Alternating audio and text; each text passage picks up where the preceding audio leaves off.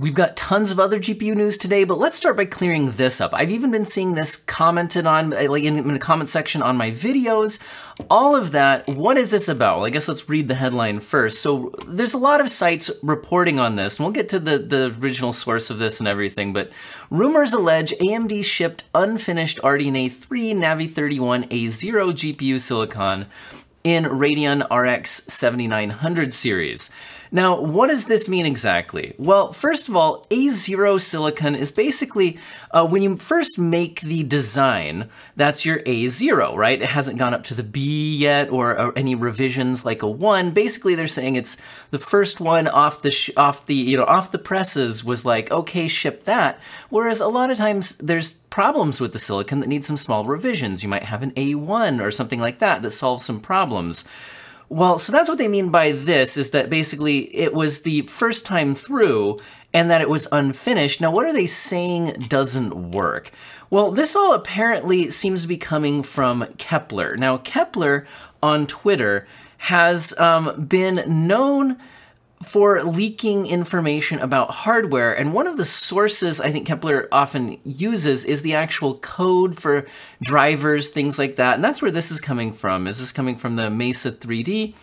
And when you dig through this, you see this code here, and it's saying return 0 for some A0 chips only, other chips don't need it, and this is unsigned SI get shader prefetch size. So then Kepler says, so AMD decided to release Navi 31 A0 silicon, which is known to have a non-working shader prefetch hardware.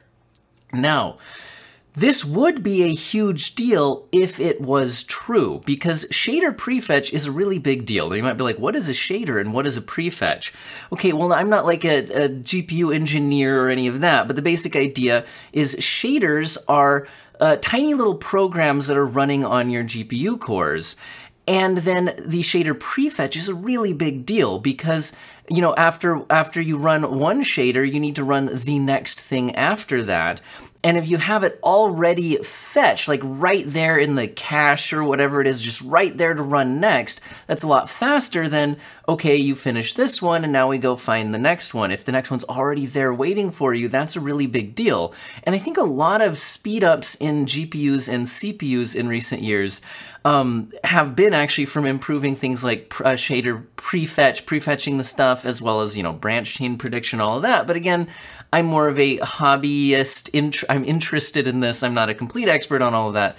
But basically, it would be a really big deal if shader prefetch wasn't working and they were shipping hardware with that. However, AMD has responded to this now, and so I wanted to make sure I brought this to everybody's attention. I want to start with what was the big problem, and then is it true? Well, according to Tom's Hardware, AMD has responded and says, like previous hardware generations, shader prefetching is supported on RDNA 3, as per, and then they link to GitLab. The code in question controls an experimental function which was not targeted for inclusion in these products and will not be enabled in this generation of product. This is a common industry practice to include experimental features to enable exploration and tuning for deployment in a future product generation. So what are they saying? They're basically saying that Kepler has misinterpreted this. This is not, apparently there is running shader prefetch, and that this is just something else that they were, you know, is not intended for this, but just the fact that that isn't working doesn't mean that shader prefetching in general isn't working, which would have been a big deal. Now, also, there again, with the big deal about this being the A0 revision, AMD is apparently saying that, you know, they use A0 stepping of the RDNA 3 silicon, which is fine. That basically means that their engineers developed silicon that was working on the first try. Great, that's what you want to do. And so if it's working, great. Now again, if it really did have broken shader prefetching, that would have been a problem, but they're saying it didn't. And according to this Tom's Hardware article, they're saying that they actually used A0 silicon in almost all of the 6000 series and 5000 series GPUs as well. So basically, that's not indicative of it being an unfinished product. It just means you got it right on the first try, which is kind of the point. Now, let's stay at Tom's Hardware for a second with some good news. So a while back, I've reported on, and I've seen it been going around a number of places as well, that GPU prices could go up by as much as 25% next year because of the tariff exemption expiring, but it's looking like that's getting extended at least for another 9 months. So, according to Tom's Hardware, GPUs are safe for now. Now, this is all going into a whole bunch of stuff that I don't need to dive into here, but basically there's tariffs on certain electronics and all of that, but it's looking like certain ones had exemptions. The exemption that applied to GPUs was going to expire, but it's looking like it is being extended, at least according to the Tom's Hardware article here. I have not dug into every little detail of all of the tariff law and whatnot myself, anyway. However, let's talk a little bit more about GPUs. How about the RTX 4070 Ti showing up in Geekbench? So again, the 4070 Ti, while not officially confirmed by Nvidia, is a pretty well-known or, you know, not well-kept secret. Basically, we've already had its full specs leaked by several AIB manufacturers. It's basically seems to just be the 4080 12GB that got unlaunched, being rebranded as a 4070 Ti. But since we never got the 4080 12GB in our hands, we don't know exactly how it performs, so it is interesting to see benchmark leaks. This is a Geekbench 5 score, and it looks like the OpenCL test has it performing slightly below a 3090 Ti, a little bit above a 7900 XTX, and a little bit above a 3090, with a pretty significant step down compared to the 4080, and then a huge step down compared to the 4090. Now, again, this is just the OpenCL test, and if you're wondering, does this mean the 4070 Ti is going to beat a 7900 XTX? I will have you keep in mind that when we saw Geekbench scores leak for the 7900 XTX, in its OpenCL numbers, it was losing pretty heavily, like we see here, to the 4080. But in other tests within the Geekbench suite, it was beating the 4080. And remember, in overall rasterized performance, in full reviews, we did end up seeing the 7900 XTX ahead of the 4080. So I would not read too far into this and say, oh, the 4070 Ti is definitely going to tie or beat a 7900 XTX. I think it's going to depend on what you're doing with it, like ray tracing, for example, all of that. Now, speaking of the 7900 XTX and 7900 series in general, there's been a lot of information going around about the overclocking. For example, we have the Jay's 2 cents video from yesterday saying 7900 XTX VRAM issue leads to huge performance loss. Help. So why don't we talk about this and then talk about some other information I've come across regarding overclocking these things. So what Jay is basically noticing in this video is that while he can push the clock speeds incredibly far, he goes well past 3000 megahertz, so way past 3 gigahertz, what happens, though, is that performance drops, and that in and of itself is not necessarily unusual as you get past the stability of your overclock. You always need to test not just are your numbers getting bigger, but is the performance actually increasing. But they noticed in the video that as the number, when that happens, you can sometimes see the VRAM tuning, the VRAM speeds dropping as the GPU is getting pushed to really high core clocks, and that being a little bit weird. And Jay's mentioning in the video, like, is anybody talking about this? So I went looking for other overclocking results for the 7900 XTX, and I found Tech PowerUp has reviewed a couple of third-party GPUs as well as the original reference models, and does go into overclocking them and talk a bit about the process. And while not specifically mentioning the VRAM dropping, does mention a similar thing happening, where as the clock speeds increase, the performance might actually go down, but is saying he's getting better results on these non-reference designs that have the 3/8-pin power connectors. Now, the result here is saying that basically on the AMD reference cards, as well as these other cards, changing the GPU clock does nothing for performance or even results in a loss of performance.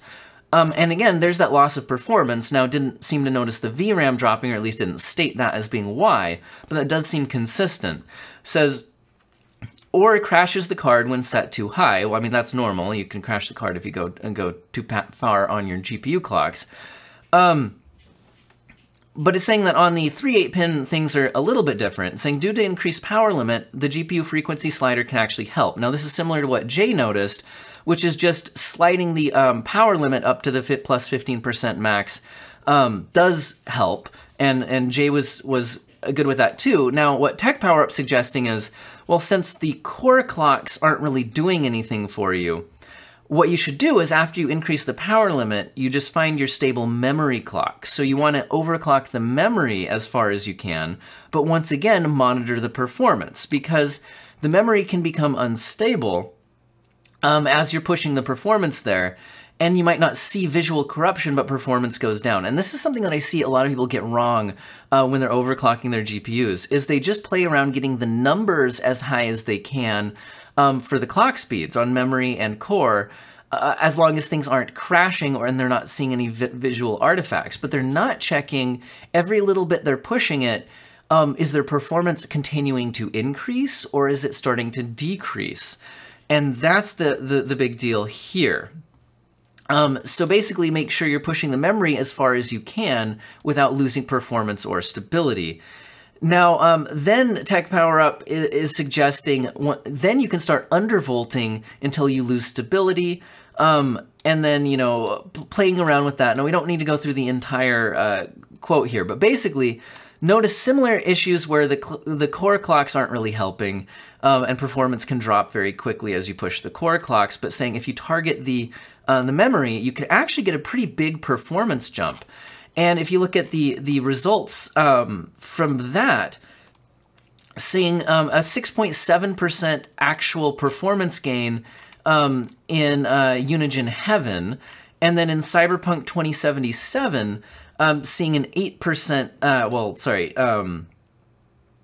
an 8% gain, but seeing it come in 8% faster than the 4080 at stock, but seeing the overclocked version to come in 11.9% faster. And then if you adding on the OC and undervolt on top, so that was just the Sapphire Nitro compared to the reference, adding in the OC and undervolt on top, getting 21.5% faster than the RTX 4080. So it's looking like you can push these pretty far. It's just going to involve going as far as you can on the memory and being careful about that. Tech Power Up had very similar results on their XTX Tough OC. I think in this one, using the same process, ended up being 23.1% faster than the 4080 if you're looking at it that way. Or you can look at it compared to itself without the OC, getting up to 69.2 nice FPS instead of 62.7 without that OC on it. And again, both those being a lot faster than the 60.8 of the reference spec model. So it looks like you can get places with the overclocking, but that looks like a real issue. Be very careful when you are doing it if you have one of these things. Now, let's jump back over to Nvidia for a second here and talk about pricing. It's looking like the 4080 price is dropping below its MSRP in Europe in quite a few places. However, this really isn't so much a price cut as just that the dollar is decreasing in value versus the Europe. In other words, the euro is strengthening versus the dollar, however you want to think about it.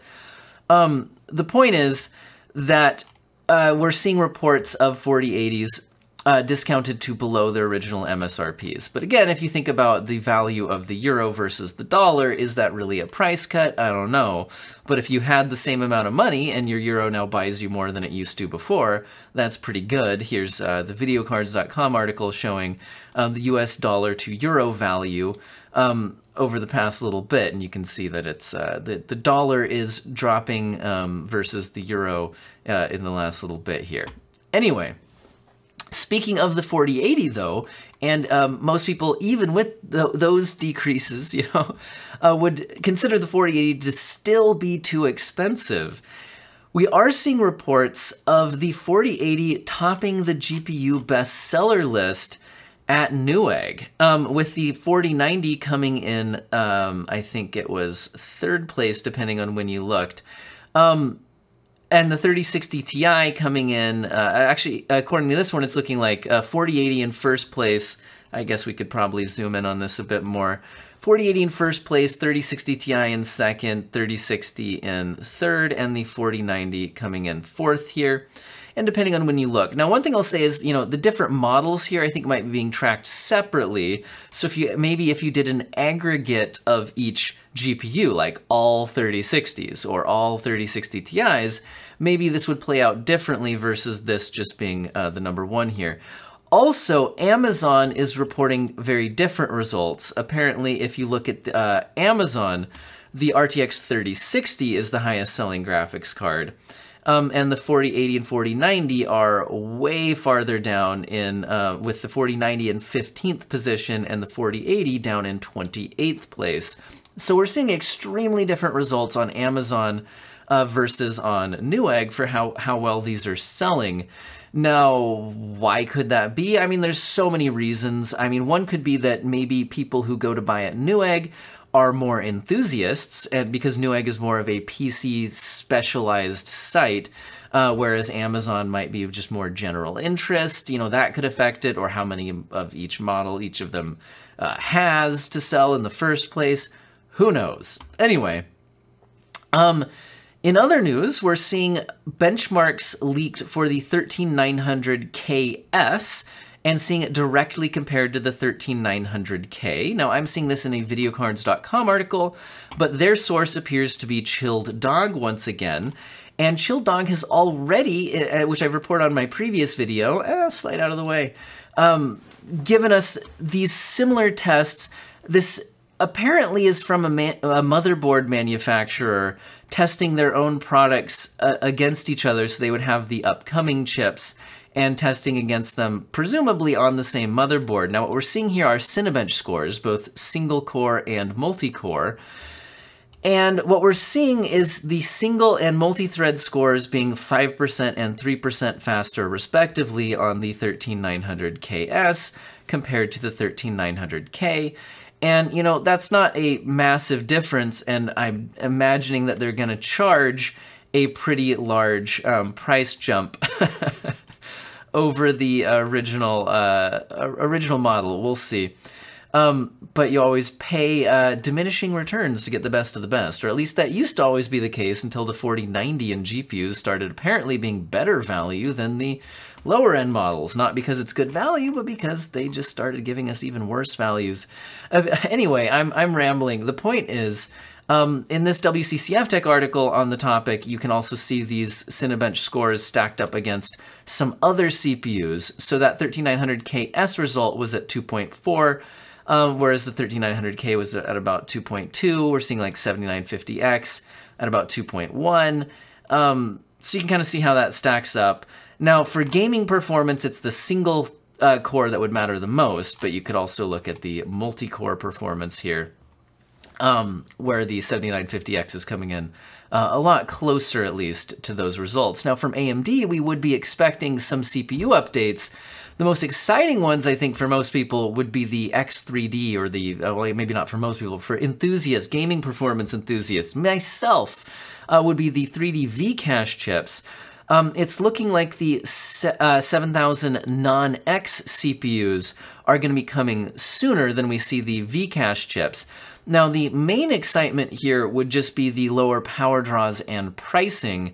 However, it's looking like a embargoed slide has been leaked and videocards.com has it, and that this shows the pricing. So we can see the pricing here. I think they've blurred this out to make it less identifiable as far as like where the source came from and all of that. So it's kind of blurry looking. But here we see the pricing listed for the 7900 non-X at $429, the 7700 non-X at $329, and the 7600 non-X at $229. Now, the other interesting thing here is that these look like they will come with stock coolers.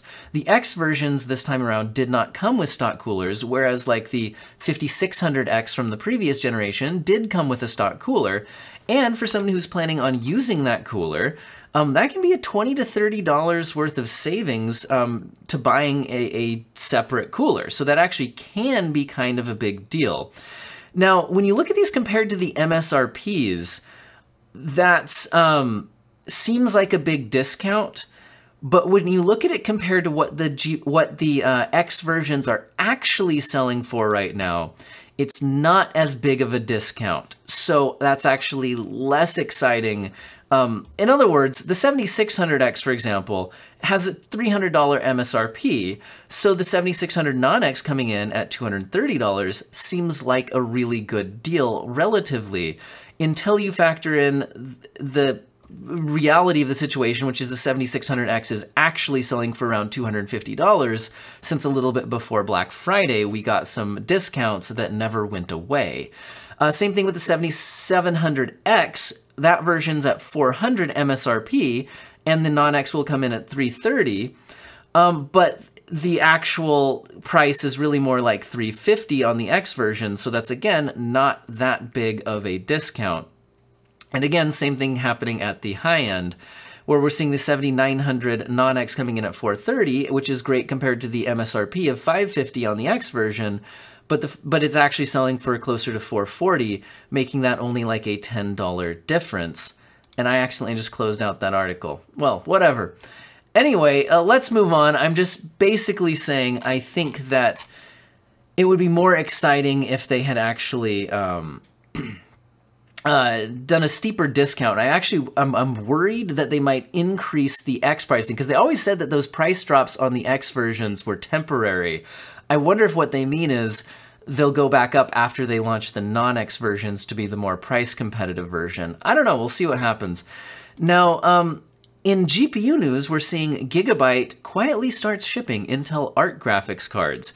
Now, this is interesting because this makes Gigabyte now the first add-in board partner to make GPUs for AMD, Intel, and Nvidia, which is interesting.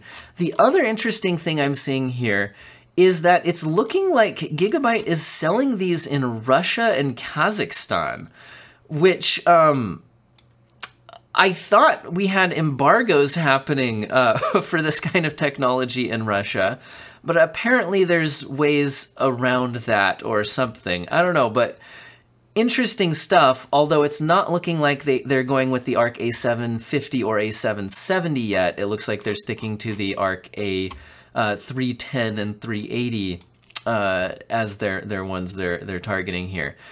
Now, in other cooler models and all that, we're seeing ASUS's ROG Strix white GPUs coming out. So we usually get a white version of the Strix eventually, and it's looking like that's being shown off here. And the Strix cards always look nice, and I do have a white build right now, but I probably shouldn't be buying another 4090. Now, we don't get a white PCB, although we do get a white backplate and all of that. Remember, we did see the, from Galax, we saw, I wonder if there's a picture of it in this article too, yeah. No, not in this article, but Galax did have a white model that I think also had a white PCB, so if you wanted to go even more all white, I guess you could. Now, technically there's 4 versions of this because you have the 4080 and the 4090, and then for each of those it has one that ships with a factory overclock and one that doesn't. So, but other than that, I think the cooler models and all that are pretty much the same. In other GPU cooler designs, we see Yeston with their Sakura series on the 7900 being announced, and so if you're really looking for the anime style GPU cooler, I guess Yeston will have you covered there. Now we're seeing we're seeing a lot of people question like, hey, where are the MSI 7900s? Well, it's looking like they won't be coming until sometime in Q1 2023. They just didn't have them ready for launch, and it looks like it's being reported that they're skipping the made by AMD reference designs and will just be coming in with their own coolers. So if you're keeping your eye out for the MSI designs, looks like Q1. Now, in further AMD news, we're seeing the AMD Radeon Twitter account announcing how good FSR adoption has been. So with, it looks like over 230 games support FSR. I think a lot of people are more excited for the FSR 2 implementation. Well, that looks like it's already 101 games having support. And they got this big, you know, shot here with all these games with FSR 2 support, which is pretty cool. Honestly, it's nice to see adoption going quickly. They're also announcing right here that there's going to be a new 3D Mark test, which is a feature test for FSR 2.2 to compare the different quality modes and all of that. Now, in other related news, well, not related to that specifically, but in GPU-related news, Nvidia's Shield TV will be losing GameStream for PC streaming in a coming update. Now, for some people, I don't think this was used by a ton of people, but I think for some people it was one of the main selling points for Shield TV. Now, if you're unfamiliar with what this is, it's basically streaming games off your local PC that had an RTX card in it, an Nvidia card in it, streaming it to your Nvidia Shield to play on your TV or whatever. Kind of a cool feature, similar to Steam Link, things like that, but I've heard it worked better than Steam Link.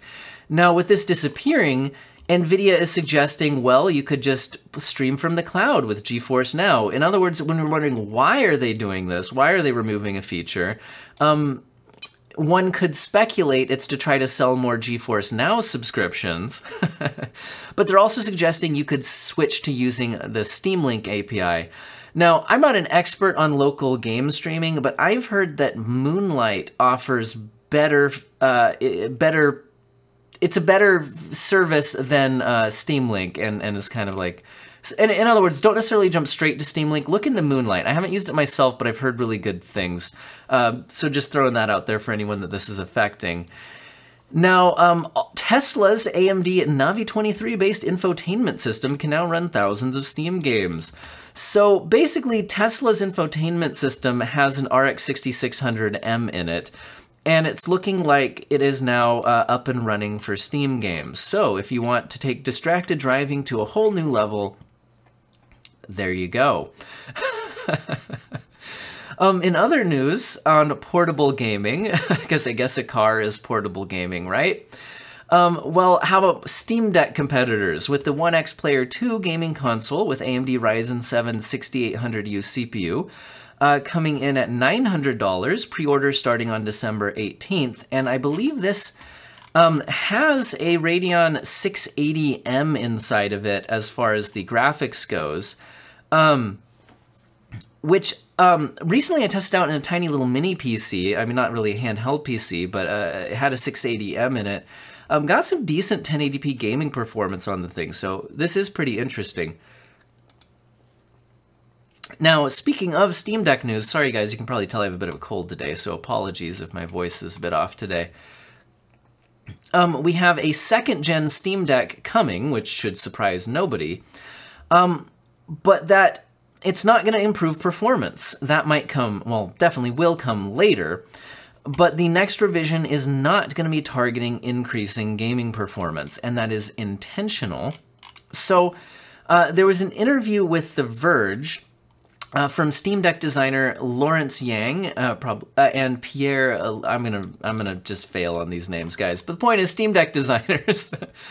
They're saying right now the fact that all Steam Decks can play the same games and that we have one target for users to understand what kind of performance level to expect when you're playing, and for developers to understand what to target, there's a lot of value in having that one spec. I think we'll opt to keep the one performance level for a little bit longer and only to look at changing the performance level when there is a significant gain to be had. I think what they're basically getting at here is, let's say you could increase performance by 20%. That's not going to make you suddenly going from playing a game at 30 FPS to 60 FPS, right? It's not going to be some massive performance jump. Whereas it would then make it more complicated for developers to understand how to target their game performance for the Steam Deck. So I really get what they're saying here. And so what they're saying is there's other features that could be improved, like the screen or the battery life, things like that, that might be more relevant than for a revision than just incremental performance increases, and waiting until you can get a massive performance leap to actually do so. And I think that makes sense. When you actually read the full Verge article, I saw an interesting note as well where they were talking about how many people they're actually paying to work on the Linux, like Mesa drivers and Proton compatibility layer. And it sounds like they're paying over like 100 open source developers to be working on that project. So if Linux has made big gaming jumps recently, I think we could thank Valve for a lot of that, it sounds like, if I'm understanding what I'm reading there. Anyway, this video is long enough. I was gonna go off on a tangent about Linux gaming, but anyway. No, seriously, you should disable the 2K launcher for Marvel's Midnight Suns. Hey guys, if you're playing Marvel's Midnight Suns, and I'm not, so I can't confirm this myself, although maybe I should get it, I don't know. It sounds like it's had a lot of stuttering and frame rate problems. And according to Rock Paper Shotgun, although they're not claiming to be the first people to have noticed this, they're saying if you're playing the Steam version of the game, I strongly suggest following the lead of the thousands of people who've discovered this before me by disabling the 2K launcher entirely. I've just tried this out, and not only did the majority of the stuttering vanish, but my average frames per second shot up by nearly 62%. Guys, if the 2K launcher was really holding back performance by 62%, I mean, I don't even know what to say about that. That is just absolutely disgusting. Apparently, there's a guide for how to do this through the Steam version of the game, but the Epic version of the game is more difficult to do or impossible. I don't know. But they're showing some pretty drastically different performance numbers here, going up from an average of 90 to 146, with 1% lows increasing from 20 to 69. Nice. Anyway, great performance improvement there if you're playing that game. Resident Evil Village VR launches for free alongside PSVR 2, and if you're like me, you're interested, does that mean PC VR incoming? It did not look like there was any official announcement for a PC version of that that I could find, although hopefully it's incoming and just not being talked about at this moment. And the last thing I'll leave you guys with is RTX Remix. I've reported on this before that people took the code from Portal RTX and have just been dropping it into old games, despite the fact that we don't have the full RTX remix up and running yet. But just dropping the code from Portal RTX into old games has seen some interesting results. And while I've reported on other ones already, it's looking like it's also been dropped into Unreal Tournament 2004 and Restaurant Empire 2. And again, getting some interesting screenshots with the path traced lighting and all that. So obviously these aren't going to be perfectly working and bug free due to the nature of just dropping that in and we not having the full RTX Remix up and running. But I am excited to see what comes out of RTX Remix, although I wish its support for other GPUs would be a little bit better than what we saw in Portal Remix. I hope all of you have an excellent day.